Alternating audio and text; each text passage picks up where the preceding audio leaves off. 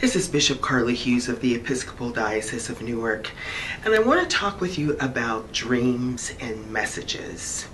I've been thinking about these quite a bit because we have a tendency to believe that dreams and messages about the church or the future of the church come primarily to the leaders of the church, so that it's something that bishops would get, or clergy would get, or maybe the wardens of a church would get.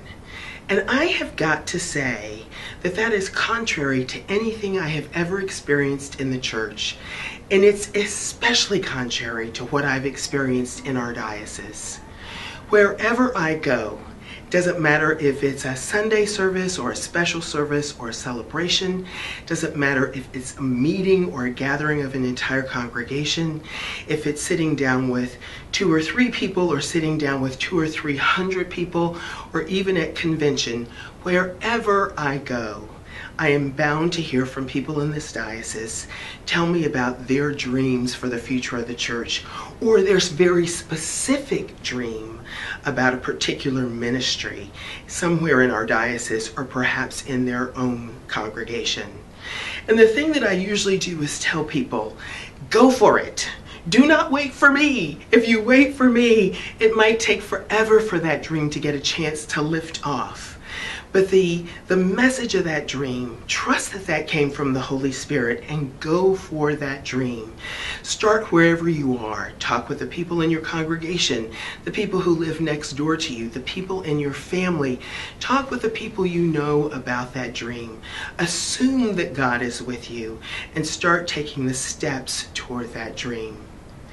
I am pretty excited about those kinds of dreams and those kinds of messages, because I believe in my heart that it is time for our diocese to ask that on a large scale. What is it that God is giving us to dream about as a diocese? What are the special messages that God is sending us right now to consider about what the future of our church in northern New Jersey might look like? And so I'm looking for dreamers. I'm looking not just for dreamers, but I'm looking for people who will dream and who will pray together and who will work together and be in conversation for a year to a year and a half as we work towards answering that question. The easiest way to be a part of that is to consider serving on a diocesan committee, to serve on standing committee or the board of trustees or diocesan council. Those groups have already been drawn together by me at least once so that they can get to know each other well. And starting in February, we'll begin meeting on a regular basis. They are the group of people that we're going to dream together with.